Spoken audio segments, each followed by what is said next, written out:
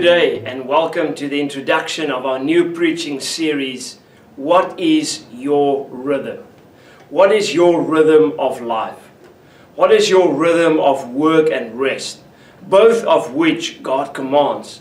Maybe your answer is that your rhythm is very busy and you don't have much of a choice. Well, John Ortberg said the following. He said, hurry is not just a disordered schedule, but hurry is a disordered heart. So it's not just a chaos schedule, but it's also a chaos heart underneath. And so the solution to an overbusy life is not more time. It is to slow down and to simplify our lives around what really matters. Change your rhythm.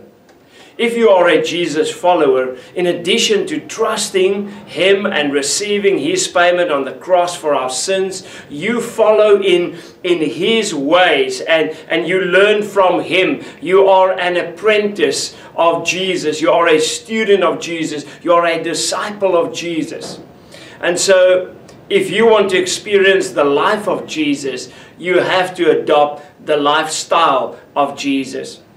Now, a regular rhythm of time of rest is right here in the opening story of Scripture. Before humans turned away from God, before God established His partnership, His covenant with the nation of Israel, a pattern of resting on the seventh day was established by God. There was a pattern of both work and rest. And so we call this seventh day rest Sabbath. God has created us for relationship with Him, and relational trust has always been at the heart of God's Sabbath invitation. Relational trust has always been at the heart of God's Sabbath invitation. But the nation Israel struggled to receive it. As you would finish reading the Old Testament, we are left wondering, will Sabbath rest ever be received the way that God intended it to be?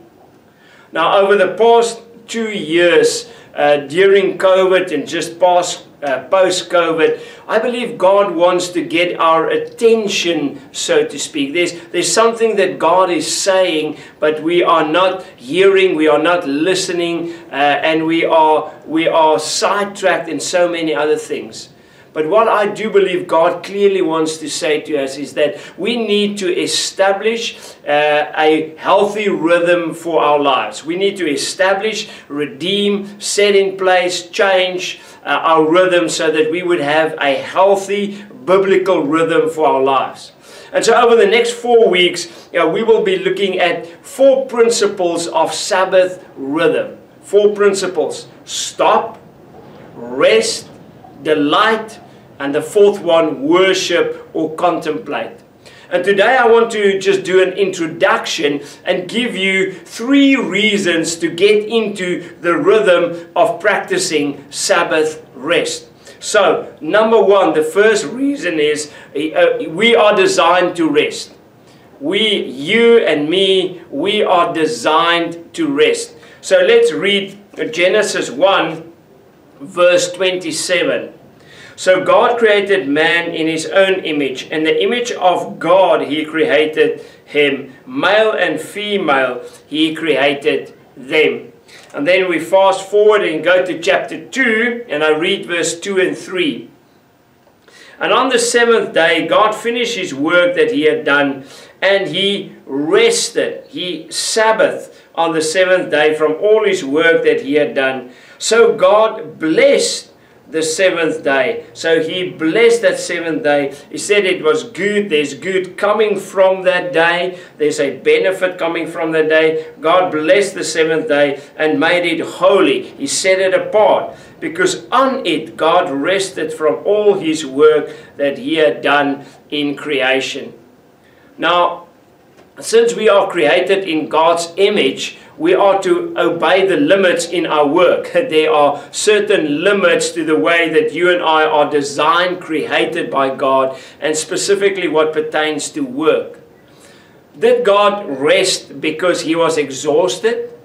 No, we know that God, the all-powerful, all-knowing, all-present, sovereign, only creator of the universe, did not need to rest because he was tired. Or did he rest maybe to offer us, his image bearers, to offer us a model or a cycle or a rhythm of work and rest? Isn't that maybe what he is doing here, giving us a rhythm, a model of work and rest? And we've been created in his image to follow that.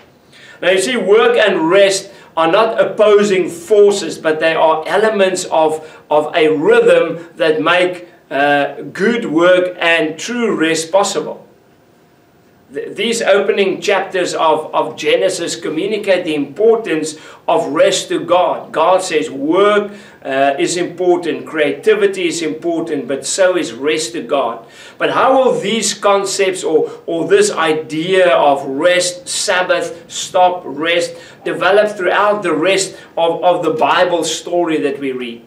Now, as you keep on reading the Bible story, you would later find out that the nation of Israel are commanded in Exodus 20, verse 8 to 11, they are commanded to practice the Sabbath, and that God's rest is meant as an example for us to follow. The way that he worked and the way that he rested is an example for us to follow. However, as you continue to read, you see again and again the nation Israel reject God's design for rest repeatedly. And for example, you can go and read in Ezekiel chapter 20, verse 12 to 13.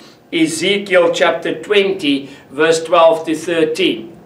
So the first thing is we see why we need to address this whole thing of rest, of rhythm of rest, of Sabbath, why it's important to lay a foundation. And before we get into the four principles, number one is, as we are created, we are designed by God to rest, and we follow in his pattern of rest. Number two, Sabbath is a form of worship. Sabbath is a form of worship. When we stop our work on whatever is our seventh day, and your seventh day or your Sabbath day can be any day, or it can be any portion of a day. And later on we'll say a little bit more about that as we continue in the series. Now we acknowledge that our lives, when we set apart a day or a section or part of a day, we then acknowledge that our life is not defined by work or productivity. In a sense, we reject some part of our autonomy, and we actually embracing our dependence on God, our Creator. Otherwise, we live with the illusion that life is completely under human control, and that is just an illusion.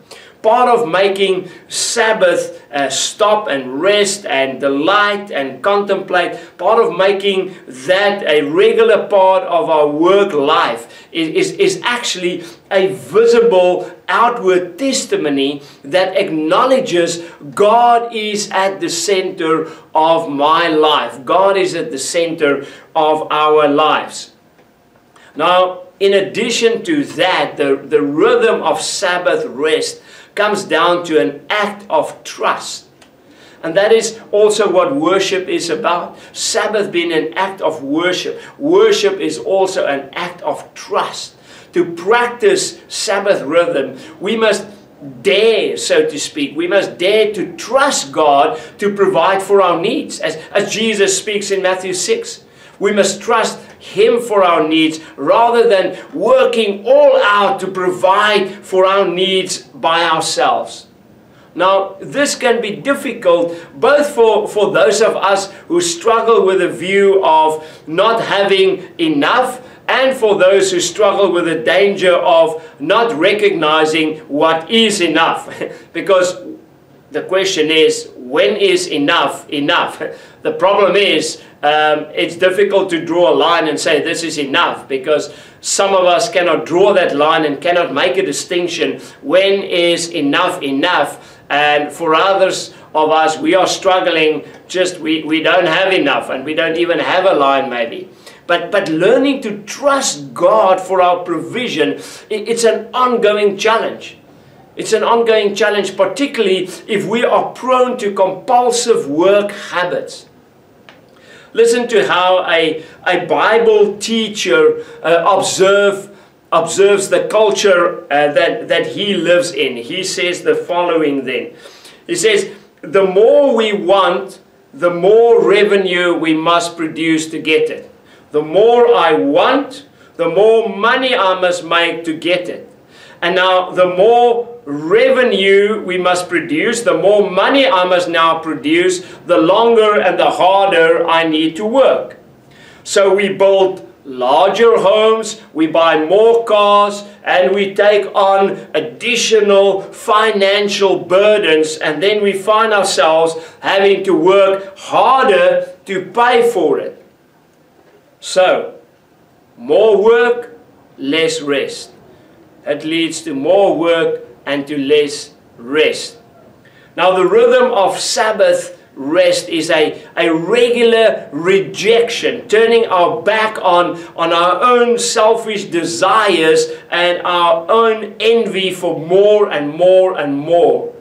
It is a statement to ourselves. The Sabbath rhythm, this rhythm of rest, is a statement to ourselves that there are other things in life besides producing and consuming. Producing and consuming, producing and consuming, and that there is more to our identity than what we do or what we produce. What I do and what I produce does not determine my identity. And the culture around us is set up in such a way, every advertisement, every social media, wherever you turn, the culture around us is set up in such a way to make you falsely believe that your identity and your value and your worth is directly linked to what you do and what you produce. And that is a lie. We are not the sum total of our bank accounts. We are not the sum total of our work. We are not the sum total of our of even the accomplishments we have. We are not the sum total of even the responsibilities we carry. And take note that compulsive work habits, work, are not limited to those who want to get more simply of desire or envy, but it's also a temptation for those who struggle to simply provide in basic necessities. It's also a challenge for those who struggle just to survive daily, to survive through just living and having shelter and food, to just care in basic necessities for themselves and for their families. And so even for them, if that is you, so the drive behind your overworking could also be stress and worry. The same way that it can be selfish desires and envy, the drive can also be stress and worry. And I overwork and overwork. I'm not sure. I'm stressing. I'm worrying that, will God really provide for me? No, I need to help God. I need to work harder. Maybe God will not or does not want or cannot provide. But that's not what Jesus says in Matthew 6. And so Sabbath, friends, is a reminder that ultimately life depends not on your hard work and on my hard work and on our efforts, but on God's provision and grace. Yes, we work hard. Yes, there is our efforts. Yes, it is important. Yes, we do have a significant role to play. But ultimately, the word ultimately, life does not depend on us, but on God's provision and grace. And we need to learn that and rest in that. And maybe wasn't that the message that amongst many other things, whatever other reasons and wherever you want to go to, but I'm sure we can at least agree that throughout the COVID period, this is a definite lesson that you and I as Christ followers had to learn. That life ultimately life does not depend on us or whatever, but it depends on God's provision and grace, and we need to rest in that. And this is a hard lesson to learn, and it usually takes trial and error for us to really get it into our heads and get it into our hearts.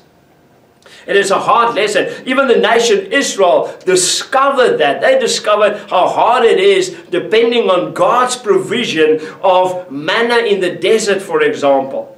And so when you turn to Exodus 16 and you read that account in Exodus 16, God has just rescued the nation Israel out of slavery, out of Egypt. They are in the desert and they're going to be there for 40 years. God is leading them. And then you read in Exodus 16, and let me highlight a couple of verses, but you can go and read the whole chapter. Chapter 16, and just see if you can find some of those principles of how hard it is for them to learn to trust God and to rest in that. Just there at the end of verse 3, Israel said to Moses, "Would that we have died by the hand of the Lord in the land of Egypt, when we sat by the meat pots and ate bread to the full. For you have brought us out into the wilderness to kill the whole assembly with hunger." They were saying, well, we'd rather go back there. And this, to trust God, is a difficult thing. But when we were there, we had more than enough. And then the Lord said to Moses, "Behold, I'm about to rain bread from heaven for you, and the people shall go out and gather a day's portion every day, that I may test them whether they will walk in my law or not," whether we will rest in trusting. Because trusting God is also an active thing, but it's also an active rest and not taking things in our own hands and control. Verse 17, they gathered, and now when they woke up, they saw the manna, they saw this bread. Then they gathered, some gathered more, some gathered less, but when they measured it with an omer, with their measurement, okay, when they measured it, whoever gathered much, okay, had nothing left. And whoever gathered little had no lack. How significant is that? So I said, well, this is how much I need for my family, and I actually, compared to you, I gathered a whole lot, but that was enough. That was enough for us. And whoever gathered a little, that was also enough for them. They did not lack. And Moses said to them in verse 19, "Let no one leave any of it over till the morning." So meaning, don't eat a little bit and think to yourself, I better save some and leave over for just in case. What if? For the what if tomorrow. What if God doesn't provide tomorrow? Then I'm taking things into my own hands. I'm controlling. I'm just keeping behind. And Moses says, no, God instructs you, don't leave anything up until the morning. But they did not listen to Moses, verse 20. Some left part of it till the morning, and it bred worms and stank. And so it was rotten, and basically they could not eat it, and they had to throw it away. And then verse 22, on the 6th day they gathered twice as much bread. Okay, so God commanded them, and Moses said to them, this is what the Lord commanded. Verse 23, tomorrow is a day of solemn rest. It's a day of rest, okay, patterning after God, after being created in His image of His rest. A holy Sabbath, a holy stop, a holy come to a stop. To the Lord. It is to the Lord. It's about for His glory and honor. Bake what you will bake and boil what you will boil, and all that is left over lay aside to be kept till the morning. So they laid it aside till the morning as Moses commanded them, and it did not stink, and there were no worms in it. Okay, because they followed God's pattern and were obedient to that. And then verse 29, see, the Lord has given you the Sabbath. Okay, so you have not been given to the Sabbath. Okay, so but the Sabbath has been given to you for a purpose. There's a purpose, and we need to understand that. Okay, there's a purpose, and we will get to that right now. Well, what is the purpose as well in that? But we see that we were being created for rest. The Sabbath and practicing the Sabbath, having a rhythm of Sabbath and rest, is also worship, because it is unto the Lord, and the Lord has given you the Sabbath. Therefore on the 6th day He gives you bread for 2 days. God has given, so it's meaning I need to rest in God's provision for tomorrow. So the rhythm of Sabbath help me, remind me to rest in God's provision for tomorrow. But it is also an act of worship, because it is unto the Lord. It is set aside. He has given you the Sabbath, a holy Sabbath to the Lord. Verse 23. So, we have been created, designed, wired, hardwired by God for rest. Not just for work. Yes, we've been hardwired for work, but also for rest. And those go together. It's like two pedals of a bicycle. Work and rest. Work and rest. You cannot just rest and no work. You cannot just work and no rest. They go together. And we see that displayed right in the creation account. And then secondly, we just saw that Sabbath is also a way and a means of worship. Thirdly, Sabbath is meant for our good. Sabbath is meant for our good. And we see the clearest picture of God's presence on earth in the life of Jesus. Jesus is God come in the flesh to live amongst his people. And Jesus had a lot to say about the Sabbath and the true rest that God intends for humanity. Not following legalistic rules and regulations, but the true rest that God intends for humanity. Now, while religious people over the centuries intended to pile up regulations and trying to define what constitutes now keeping the Sabbath and doing this and doing that and getting all trapped up and painting themselves in a corner with all difficult rules and regulations and adding, Jesus said clearly that God made the Sabbath for us. As he said it here to the Israelites in Exodus, God made the Sabbath for us, for our benefit, for our good. It is for us. In his Gospel, Matthew includes a series of connected stories where Jesus is now confronted. Jesus here is now confronted by Israel's religious leaders and teachers. Okay, the scribes and the Pharisees and the Sadducees, Jesus is confronted by them. And then on one Sabbath day, the leaders object to Jesus' friends, his disciples, picking a corn as they were walking through a field. And we find that in Matthew 12, verse 1 to 2. At that time, Jesus went through the grain fields on the Sabbath. His disciples were hungry and they began to pluck heads of grain and to eat. But when the Pharisees saw it, they said to him, "Look, your disciples are doing what is not lawful to do on the Sabbath." So, not only this, they then also object to Jesus healing a man with a shriveled hand. So in verse 9, that's Jesus went on from there and entered their synagogue. And a man was there with a withered hand or a shriveled hand. And they asked him, "Is it lawful to heal on the Sabbath?" So that they might accuse him. You see, even the motive of their hearts are wrong.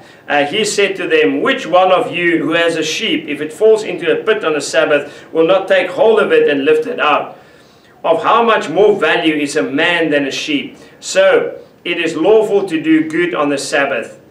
Then he said to the man, "Stretch out your hand," and the man stretched it out, and it was restored, healthy like the other.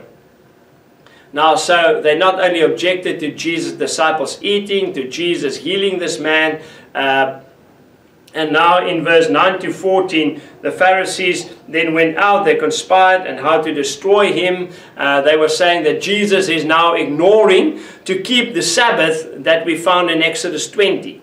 So as God commanded the nation Israel, gave them the 10 commandments, in Exodus 20, God gave it and he said to you, "You're not allowed to work." And said, "Jesus, you see, your actions here is now going against, you are not keeping the law." But Jesus' response clarifies the true definition of Sabbath here. He's affirming his role and identity as the promised Messiah. He is the promised Messiah, because in verse 8, just after he then shared the story of the eating, his disciples were eating. Let's just go back to chapter 12, and then in verse 3 he said to them, "Have you not read what David did when he was hungry? Those who were with him, how they entered the house of God, the temple, how they ate the bread of the presence, which it was not lawful for him to eat, nor for those who were with him, but only for the priests." Okay, and so it says, well, David, you know, he did something that was not lawful. And then verse 8 is the key here as well. For the Son of Man is Lord of the Sabbath. And so we're going right back to the Exodus account that we read in Exodus 16. And Jesus is basically here through the statement where Jesus says, well, I am Lord of the Sabbath. He is saying that, you know, the Sabbath is all about me. He is saying, I am the God that your forefathers followed. I am the God of Exodus. He is the God, and this statement is pointing to his divinity. This statement is pointing to the fact that Jesus is God. Now, when you read Matthew 12 and those two accounts of the disciples eating and Jesus referring to David, we might imagine that the connection between these two episodes is hunger. Okay, so when you're hungry, you can then eat on a Sabbath, or you can make food on the Sabbath. When you are hungry, it's permissible to work to feed yourself. Okay, even if it means working on the Sabbath. Okay, so you're hungry, you've got no choice, so that's okay, I can work on the Sabbath. But this is not what Jesus is saying here. Jesus draws somewhat of a different conclusion, and that is in verse 8, when he says, the Son of Man is the Lord of the Sabbath. So now this suggests that practicing the Sabbath is grounded in understanding God's heart. It's not about following rules and regulations.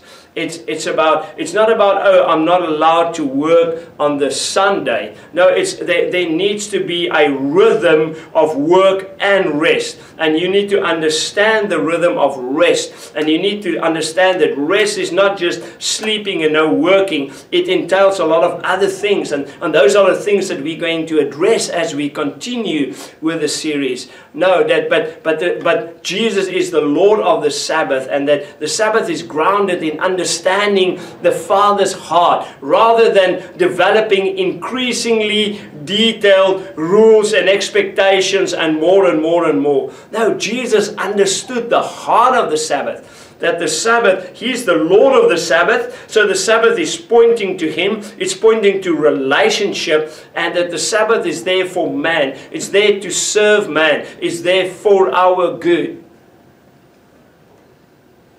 Jesus understood the heart of the Sabbath, what God's original command was pointing to.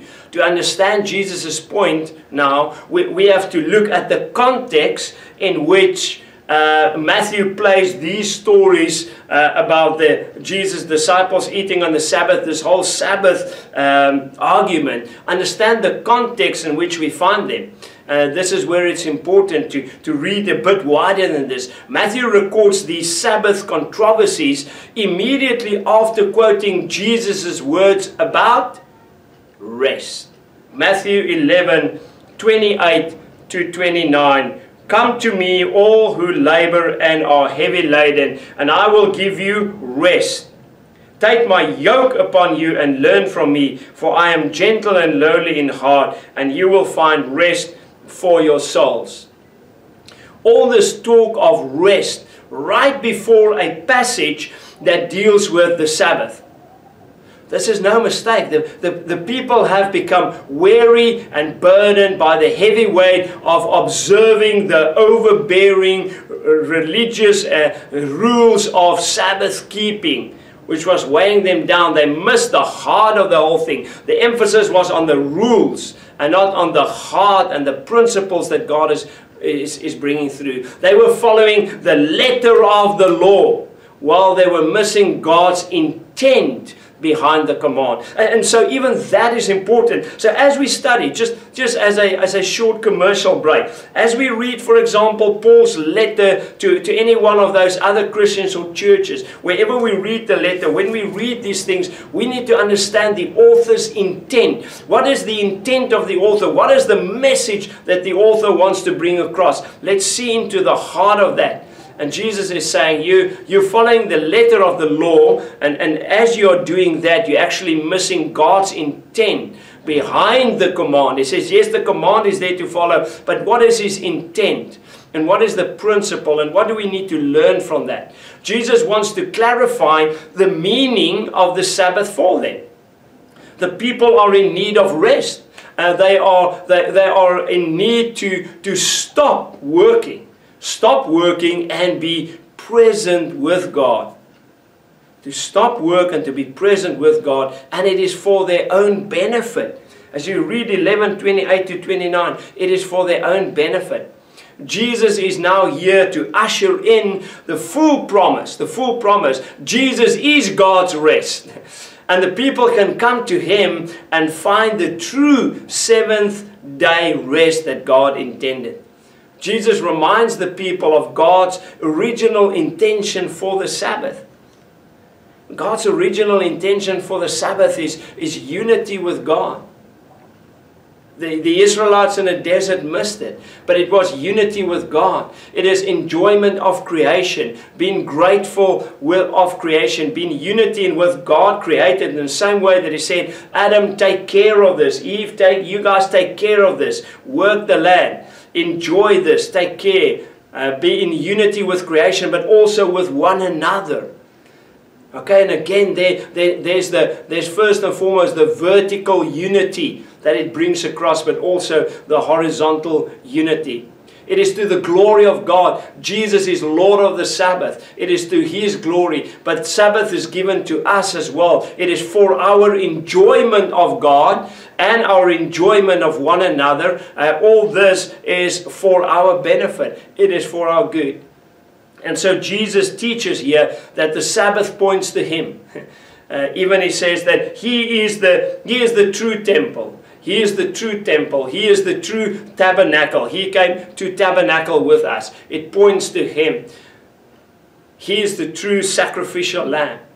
And when we trust Jesus' invitation to come to Him and truly rest, we become temples. We become places, we can become people where His presence can dwell in increasing measure, and that is good for us, and it is good for the people around us.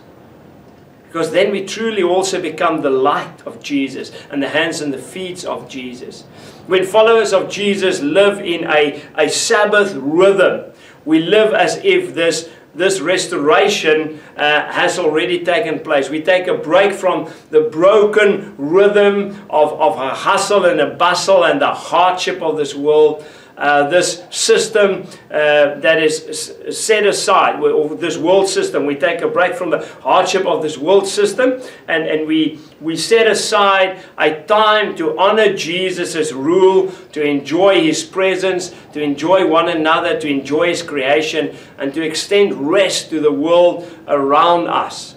Okay, and so we know that one day when Jesus comes back, there's a restoration back to the way that God intended it, way back to Genesis 1 and 2, a restoration back to that. Now, part of being in that Sabbath rhythm and rest and work, the rhythm of rest and work, the biblical rhythm of rest and work, we already have the privilege to partake in that restoration, and we are actually showing what is forthcoming. We already do that. So it's not perfect now, but one day what we're already practicing will be perfect when Jesus returns. And so these three reasons we need to grow and make progress into. So these three reasons, okay, that we have just mentioned, and saying, you know what, we are designed to rest. Rest is worship, and rest is good for us. We need to grow into understanding that, making progress into a rhythm of Sabbath.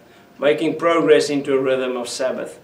And so, may I just say this as well, that we are not expected to live by Israel's Old Testament laws, nor are we made right by God or accepted by God through keeping these laws. No, for that Jesus came, and by grace and through faith in Him and His finished work on the cross, we are being made right with God, and we are holy in Christ, and being made holy and accepted by God in and through Jesus Christ and Jesus Christ alone. However, the wisdom of these laws remain, and the law of the Sabbath, or this command of the Sabbath, is rich with significance for us today. And so even with the 10 Commandments, we are still to honor our parents, we are still not to commit murder, etc. We are still to only follow Jesus and have no idols. But yes, the question is, what does this practice or the rhythm? I prefer this word, rhythm of rest. What does this work, or what does this practice or this rhythm look like for Jesus followers in the 21st century? Does it mean attending a weekly church service? Is that then now I'm fulfilling that? You see, we should again just be careful to tick boxes and to follow the letter of the law. It doesn't mean just attending weekly church service or turning off my work email or volunteering in the community and serving the community. Doesn't matter what day your Sabbath rhythm is. A Sabbath could certainly include these activities that I mentioned, but the whole of the Bible story, we need to read, when we read, when we read and study the rhythm of the Sabbath, again, you need to read the whole Bible. The whole of the Bible story seems to emphasize the purpose of the Sabbath, rather than specific rules for observing it, but the purpose of the Sabbath. And it's so deeply embedded in the whole creation story and the fact that we are created in God's image. Sabbath is not a commandment we are bound to, but it's rather a promise we are invited to enjoy. A promise that we are invited to enjoy. There's good benefit for us. It is God's rhythm design. Is God's design rhythm for His glory and for our good. And we show that as followers of Jesus Christ, we trust Him and we rest in Him alone, and true joy is found and true peace is found in Him alone when we follow a Sabbath rhythm. Sabbath rest is an invitation to practice for eternity in God's presence. As I said before, we are basically practicing the presence of God, and we are basically practicing what we are going to do when Jesus returns in fullness and perfection.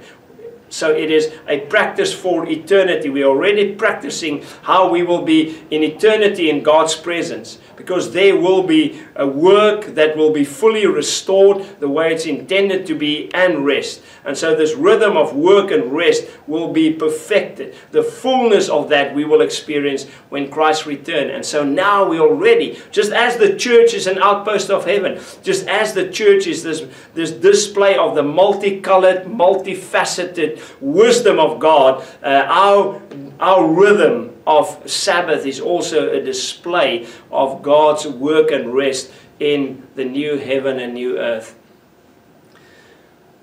And so when we follow the Sabbath rhythm, we take part in the new creation story, and we setting the stage, so to speak, setting the stage for God to make His dwelling place once again on the earth, as we read at the end of Revelation.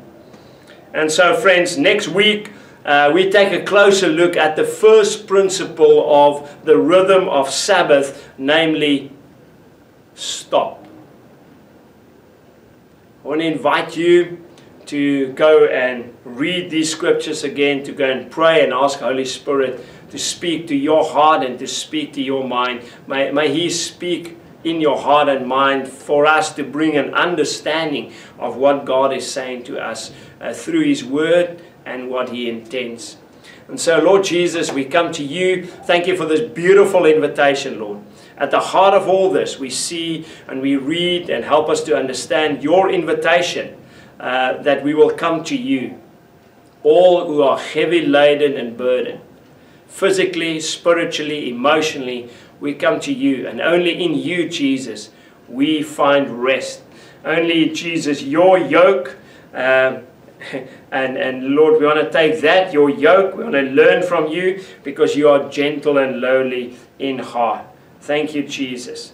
Thank You that we can learn and grow and make progress to find true rest, Jesus, in You alone. Amen. Friends, may you have a blessed week. All the saints and angels, they bow before Your throne. And all the elders cast crowns before the Lamb of God and sing, you are worthy of it all. You are worthy of it all, Jesus. For from you are all things, and to you are all things. You deserve the glory.